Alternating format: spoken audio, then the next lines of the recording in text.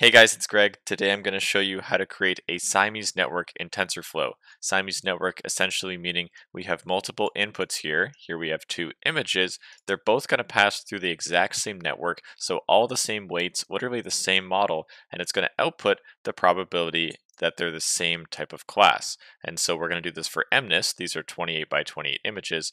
And at the bottom here, you'll see we have two images. We'll input these both into the model, and it'll output the probability that they're the same class. Hopefully it'll have a low probability after it's trained, because this is a class 7, this is a class 5, or maybe a 6, it's kind of a weird one. This is very common in, say, facial recognition. You'll want to compute if one image, say someone walked into the office and we took a picture of them, we want to compare that to, say, an existing database picture to prove that they're actually an employee of the company. You'd compare those two images and compute the probability that they're the same person. Although what we'll create isn't exactly that, it has pretty much the same architecture and just the differences where you'd expect them to be, like a more complicated model and so on. Or maybe instead of for images, you could do it for sound clips, and you could prove whether one person talking was the same person talking as another one. There's a lot of use cases where you'd want to use the same model to compute, say, similarity between two or multiple different things. If you want to skip to the part where we create the model and not worry about all the other setup,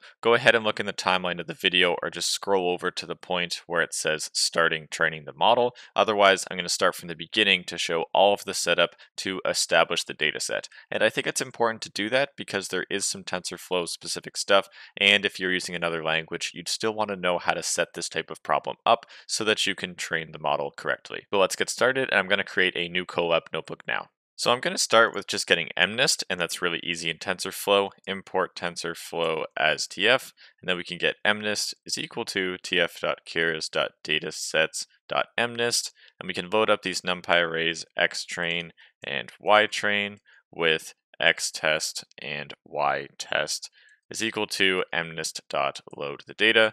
That'll automatically download that as well. And we'll just look at the shapes, xtrain.shape, ytrain.shape, xtest.shape, and ytest.shape. And so in xtrain we have 60,000 28 by 28 images. Each of those are one of 10 different classes. So here in ytrain we have the label 0 through 9, and here we have the same things just for 10,000 images and labels in the test. Here I'll jump right into creating the model. So from tensorflow.keras.layers, I'll import all of them, and then from tensorflow.keras.models, we'll use both sequential and model. We're going to use the functional API for this. You definitely have to when you're using, say, multiple inputs and putting them through the same network. Now I'm going to create two inputs. We'll do image A input, that's just the first one, is the input of 28 by 28.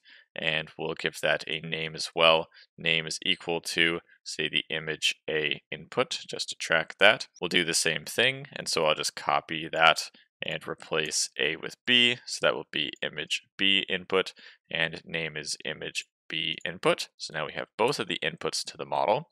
And what we're going to do is just make a function that gets a simple CNN block and use a few of these different blocks. You can really use whatever sort of CNN or model you want here, but I'm going to use a custom one. Get CNN block with the depth, so it's the number of filters in the convolutional layer. We'll return a sequential of, we'll do a conv2d of the depth, that many filters. We'll make it a 3 by 3 and a 1 by 1 stride without any padding, so it will be downsampling there. We'll do a batch normalization layer, and we'll do the ReLU activation as well. So we're going to make a CNN out of these blocks. We'll just say depth or number of filters as a hyperparameter is, say, 64. So that we can do our CNN is now a sequential of mostly made up of these blocks. We actually have to do a reshape first to 28 by 28 by 1. A convolution expects some amount of depth there. And then we'll get a CNN block with, say, just depth. And then we'll get CNN block of maybe depth times 2. It's pretty common when you lose height and width that you gain it in depth, so we'll increase the depth there. And then we could just do this, say, a few more times. We'll get one of these, which is times 4 for fun. You could do whatever you want here.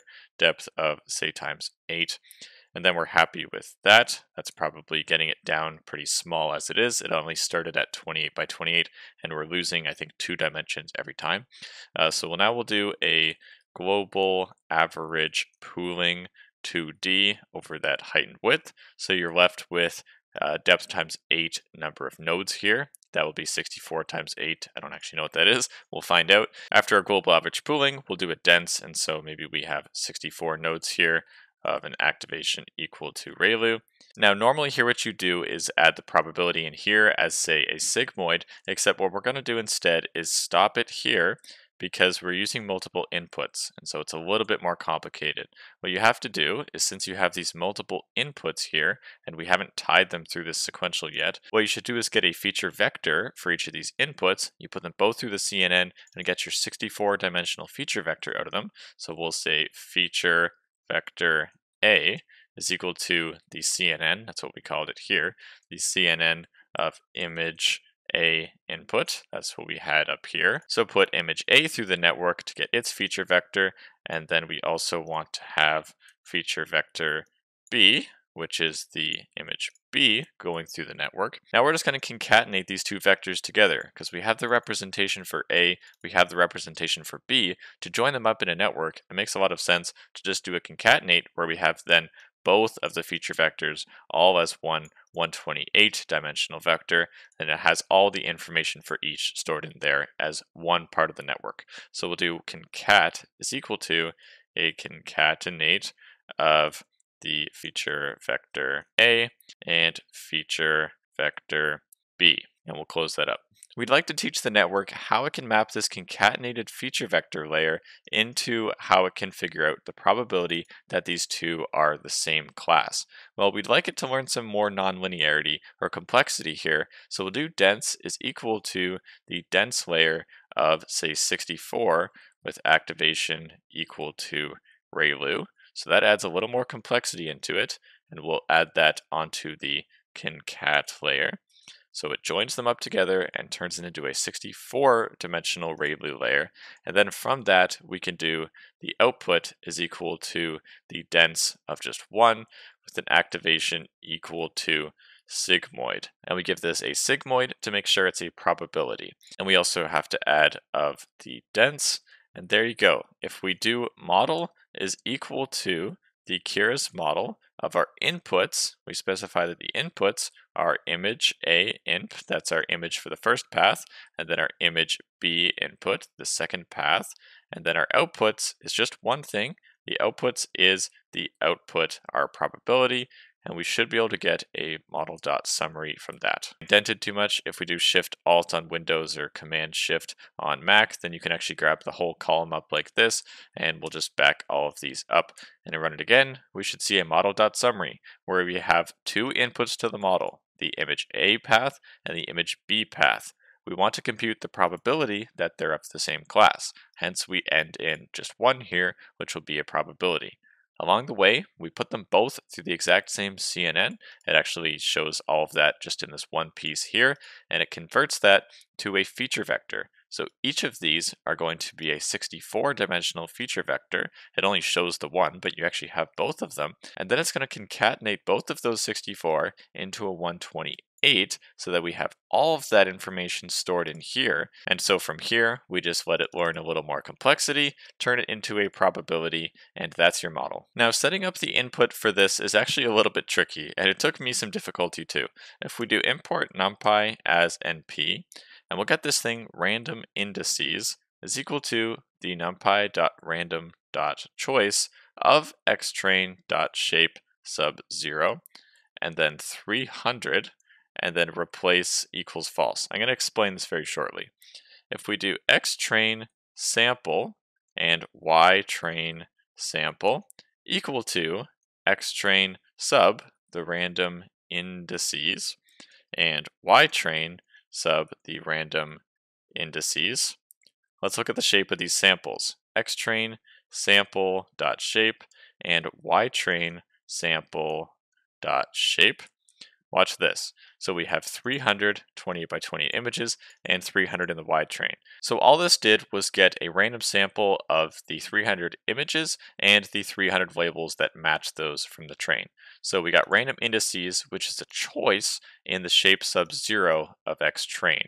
That is 60,000. This value is just 60,000, which is saying get me random numbers between 0 and, well, 60,000 minus 1 are the valid indices, and we want 300 of those, so a sample size of 300, hence that's our output here, and then replace equals false. So don't get the same ones. We want 300 unique ones. And then we just index into those random indices, and then we'll get our shape. So that's nothing more than a random sample. And we use this because the complexity of what we're doing here is going to grow very, very fast. And if you look at, say, length of x train sample squared, then this already is 90,000 different images and label pairs. We're trying to get here pairs of images because that's what our model takes. It takes one image and then it takes another image. Well, if we get any of these images of the 300, we can actually get any of the other images, in fact, including itself, as another member in that pair so that we have a pair of images to put through the model. That's what our training set has to be made up of,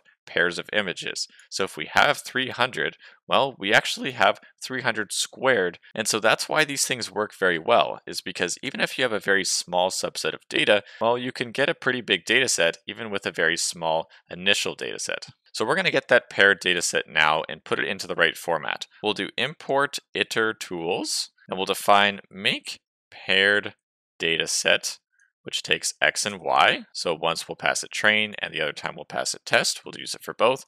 And we're going to say our x pairs, which will be pairs of images, and y pairs, which will be the pair of labels for that, is starting out to just be empty lists.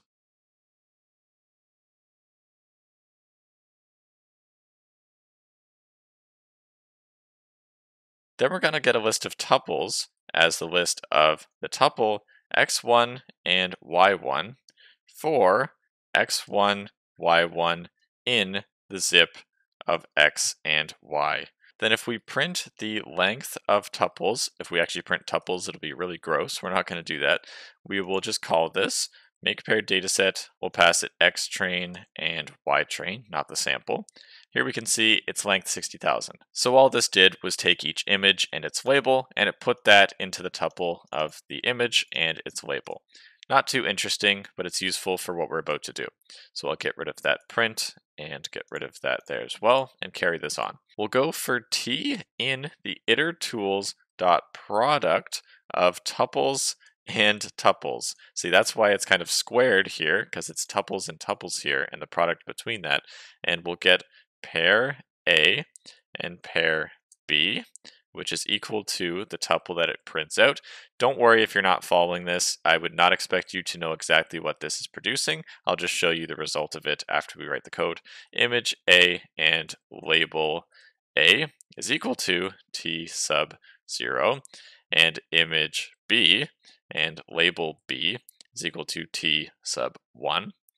And then we'll make the new label. This is the label that we're actually going to be using for the pair. This label says whether or not this image is of the same class of this image, or equivalently whether this label is equal to that label, because that's what says what class they are. This is the class of A, this is the class of B, and so if these two labels are equal, that means they're the same class. So our new label is going to be the integer of whether label A is equal to label B. That's what the model really cares about. Now we also need to store the pair of images for that, because this is going to be the label for a pair. We need to store the pair, and that'll be an xpairs.append with both image A and image B.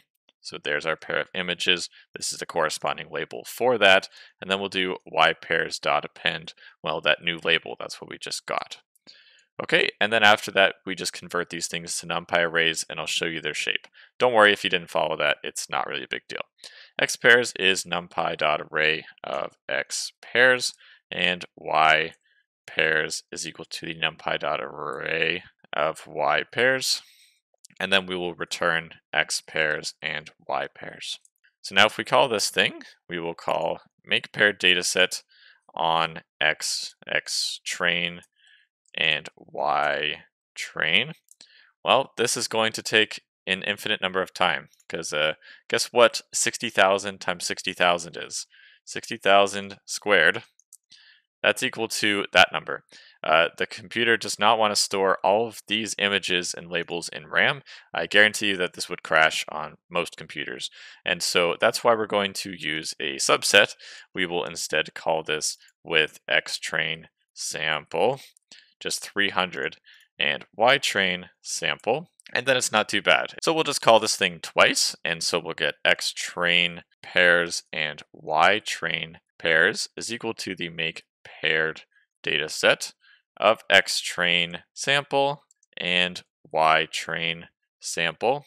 And we'll see xtrain pairs dot shape and ytrain pairs dot shape is going to have, there you go, 90,000. That's that same number we computed for before. This is 300 squared, and then 2 by 28 by 28. This makes sense a lot for passing this to our network. We have a batch or a big number of images, and then each of those are actually pairs of images, not just one image. Each of these are a pair of images, which are both 28 by 28. And then we have the label specifying whether or not they are from the same class. Now I'm going to paste this code in because it's exactly the same as what we did for the train, except for test. Here we have random indices is the choice of xtest.shape sub 0 with just 150. So that will be 150 squared. We'll have 150 squared for the test. That's still 22,500, a big enough number to test. And we don't want to replace that. We'll index both the xtest and ytest with the random indices so that we get an xtest sample and a ytest sample. That is not our paired dataset yet. We have to make this paired, and so we'll call our make paired dataset. Actually, I can just copy this one, and so we'll have x test pairs and y test pairs is the make paired dataset of the x test sample and the y test sample, and x test pairs dot shape and y test pairs dot shape. And this better look the same as this pairs shape, except instead of 90,000 in the train, we have 22,500 to test. That should be good enough. Training the model is going to look pretty similar, although there is one very minor difference. We'll do model.compile, and the loss is going to be the binary cross entropy because we are using a sigmoid activation. And we have optimizer is equal to atf.keras.optimizers.atom with, say, a learning rate equal to 0.001 is usually a pretty good start. And we'll just look at accuracy. Of course, that's not the best metric possible, although it is good enough. And actually, since the MNIST dataset is balanced, it is actually pretty okay. We'll do an early stopping. So from TensorFlow.keras.callbacks, we'll import early stopping. This has nothing to do with this particular Siamese network. It's just for model training. We'll do ES is equal to an early stopping with a patience equal to 3. And then our model fit might look a little bit confusing, but I promise it makes a lot of sense. Model.fit. Now what it expects here is a list of each of your inputs, and that won't make sense until we see what it is. X is equal to X train pairs sub colon 0 colon colon. And then the other element is X train pairs colon 1 colon colon. So it's a list of your inputs. Here, these are all your inputs for the first path, and these are all your inputs for the second path. Remember, our model took in a image A input and an image B input. It expects a list of all of these inputs and all of these inputs, because as we said down here, our inputs are listed as the list of all of these images and then the list of all of these images. And we need to emulate that down here when we pass it in.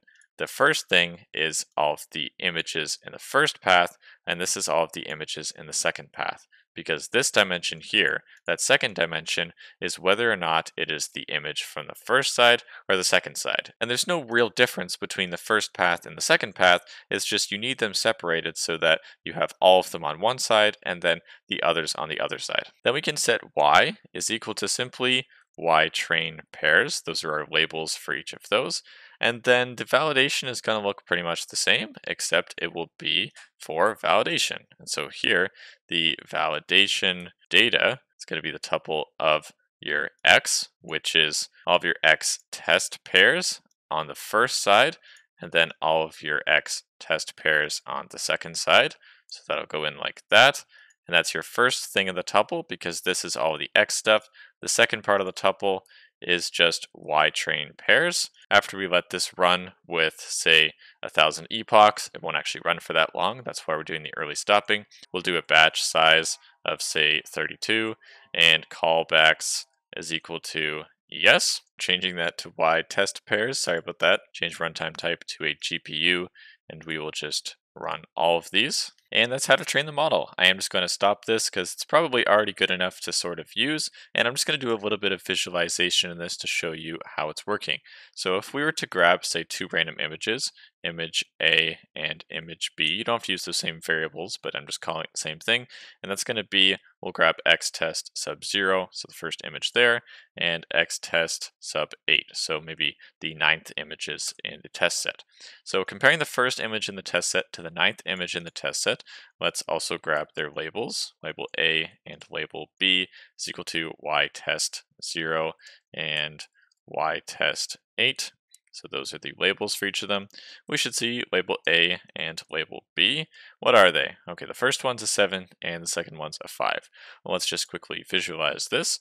Import matplotlib.pyplot as plt and do a plt.figure with a DPI of 28. And plt.imshow of image A shows us the first one is a 7, and unsurprisingly, the second one will look a little bit like a 5. So there you go, the ugly 5. When we do model.predict to get an estimate, we actually need to put the list here because again, it needs the list where the first element is the list of the first images and the second one is the second images, but except here we're just using one image for each. So it'll be the list of image A and image B. If we output that, then it's not going to like it because these things expect batches. It's yelling at you because it doesn't want this to be one image, it wants it to be a batch. We can get around that with .reshape in 1 by 28 by 28, and then the same thing with image B. Remember, image A and image B are already NumPy arrays, so this is fine. 128 by 28 as well. We output that, and now it's happy. It should output us our probability. And it gives us, well, after we flatten it, because this has a lot of stuff embedded in here, if we flatten that, then we can see 0.05. That is a very, very low probability, as in, it thinks the probability that these two things are the same class is very, very low. If we instead change this to, we'll just play around with this index for a moment to try and find the same class. 17 tries, I found another 7. So here, if we plot the first image, it's that same 7. This next one, sorry, I didn't actually update the other index, 17, we run that. And then again, that one, the first one is a 7, the second one is a 7 as well. They look a little bit different, and the probability that these two 7s are the same class is not amazing because I didn't let the model train that long, but still it got the right answer. If you wanted to instead transform that probability into a true or false value, so this greater than 0.5, we'll threshold it, and this is now the array of true. We'll just actually convert this to sub 0 so that we have true. So it thinks that these two things are the same image. And if we let it train for longer, it would do much, much, much better. Okay, that's how to make a Siamese network in TensorFlow. I hope that was very helpful. If you liked it, then please drop a like on the video and have a great day, guys. I'll see you later. Bye-bye.